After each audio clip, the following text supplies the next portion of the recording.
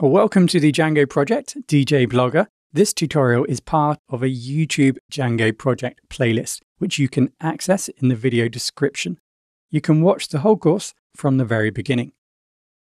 If you enjoyed this course and would like all the updated tutorials and associated code samples and more, you can check out this course and other courses this project features at Udemy. The link to the course is in the video description. So now we can start to really see how a Django project works with HTML templates. So let's start off by building the view. The view is really the central point, in my opinion, which sticks everything together, responds to the user's request, and returns the template to the user. So back in our application, we're going to be working within our djblogger blog app and then the views. So the view here is going to have all the business logic, if you like, all the logic which is going to power our homepage in regards to managing the request from the user and then sticking everything together, gathering up the templates and the data, and then rendering that and returning that template then to the user. So we have decided in this course to utilize class-based views, and that can be a little bit controversial. There are two approaches. We can use class-based views or traditional functions in our view here. So using a class-based view, essentially what's happening here is that Django already has these pre-existing templates, if you like, for our views. And we're going to grab that template and we're simply going to override and add some different properties. And that's then going to allow us to build our view. Now, the benefit of that is that Django already has these templates available, so it takes us less time to build our view.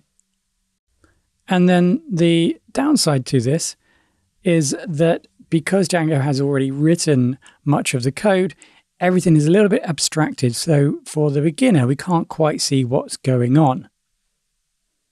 But I think it's fairly simple, or at least we're going to find out. So let's give this a go. Right, so the Django documentation details two following generic class-based views, which are designed to display data. So the first thing we need to do on our page, this is the home page, is to work out what exactly is going to happen on this page. So if you think about our homepage is going to display some data. Now, our homepage is going to display, for example, all of the blog posts that are currently stored in our database. And we're going to paginate that. We're going to make it so it lazy loads. As the user kind of moves down the page, we're going to load more data. So data is always going to be added as long as the user is scrolling down.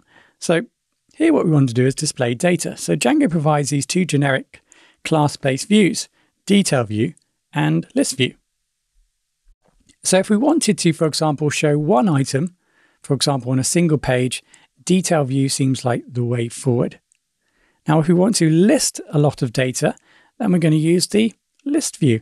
So you will find other information about generic class-based views. There are others, and no doubt, in fact, I don't think we will use any other than list view in this first section of this course, or first phase of this course. So we'll just familiarize ourselves with list view. So behind the scenes then, Django has created this list view class, and we can now access it and utilize all of its tools. And you can see here that this class will be connected to other classes, which brings in other resources. And our job is to simply utilize it and then override and add our own parameters, add our own values that we need in order to get our view working correctly. So this can speed up development using class-based views, but at the same time, like I said, it's a little bit abstract and it does take a little bit more research in terms of what's going on and how to make certain changes. But let's just get going and hopefully you'll see how easy this is. So I'm going to make a new class called home view for the home page. And now I need to bring in one of our class-based views, or generic class-based views. So I will need to bring that resource in, django.views.generic. Let's go ahead and import list view. There we go. Okay, so with that in, let's now go ahead and do something. So we can specify the model we want to use. So here we're going to use the post model referring to Django model, the table that we want to use, which is the post table. So we're going to say from.models. So dot referring to this directory, dot. So from dot this directory, there's modules. And inside of there, we're going to import post. Now we can utilize it within our class here. Okay, so with that in place, we now need to think about a template. So let's tell Django what template we're going to use. Template name equals. So we're going to make a folder structure here in our template folder in a minute, where there is a template, and inside of that we will find the blog folder, and then inside of that we'll find an index.html page. So that's my template. And there we go. We have our first view. We simply supply the table that we want to use and then supply the template. So let's just see this in action now. We're going to need to build a template. So let's now build our template. So let's work out where we're going to put this in our project. So let's go into, we're going to put it inside of our inner djblogger here. Actually, it should go inside of our djblogger, shouldn't it? This is our project. So let's put this inside. Okay, no, change my mind. Let's put it here for now. It's going to be easier. Templates. So I'm going to make a new folder here called templates, and that's in the outer djblogger section here. Okay, so that's the first step. And then, like I mentioned, in templates, we're going to create a new folder called blog to represent templates that are part of the blog app. And then inside of here, we're going to create a new file called index.html. Index is normally the first page that gets viewed by a web server, one of them at least.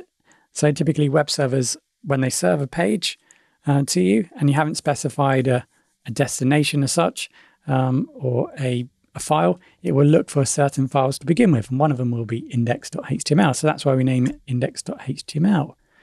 Right, so we don't necessarily need any HTML markup here. We just say, hello world, and we get that viewable on the page. Okay, so at this point, although we have everything in place in terms of programmatically, we need to tell Django about this new folder we created. So Django by default will look for a folder in our app called templates. If we can't find the templates there, that's pretty much it. So we need to tell Django to look for this template folder here. So to do that, let's go ahead and go into our settings. So close that. We need to go into djblogger and then settings, and then let's go into the base. Now, this might be a setting that we apply in the local because we might, in actual fact, change where the templates are in production, but we're going to put it in the base for now, and then we'll make those changes at a later date. So if we scroll down here, we have a template section. So what we can do here is we can specify the directory for our templates. So let's say os.path.join. So this is a tool that allows us to join different paths, for example. So we're going to get the base directory. So we're going to find the base directory, and then after that, we're going to connect it to the templates.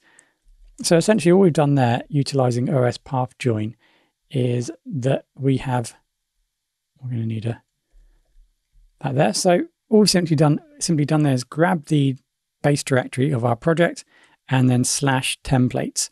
And then that is where our templates folder is. So we've told Django where our templates folder is. So OS is a resource that we need to bring in if you haven't already done so. And this is our base directory. So Django already knows what our base directory is. So now what we have then is hopefully everything connected.